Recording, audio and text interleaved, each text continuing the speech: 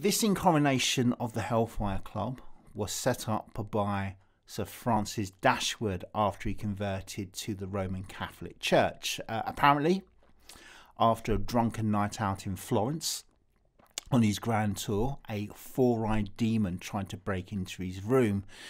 After that, he threw his all into the Roman Catholic Church, only later to be devastatingly humiliated when it was discovered to be two cats fucking on his windowsill.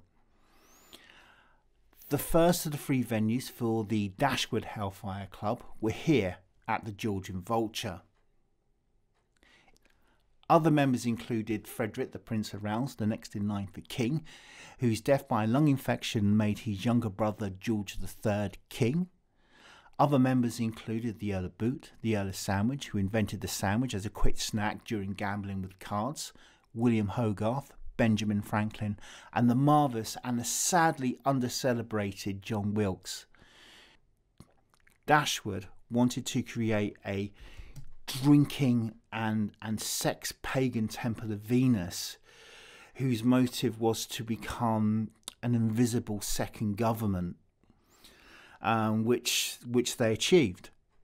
Hopefully that was the last time it ever happened in our history. I doubt it. Its motto was "Do what they will," which was later made famous by Aleister Crowley. The basement of the Georgian Vulture grew too small for the club, and they later moved to Medmenham Abbey.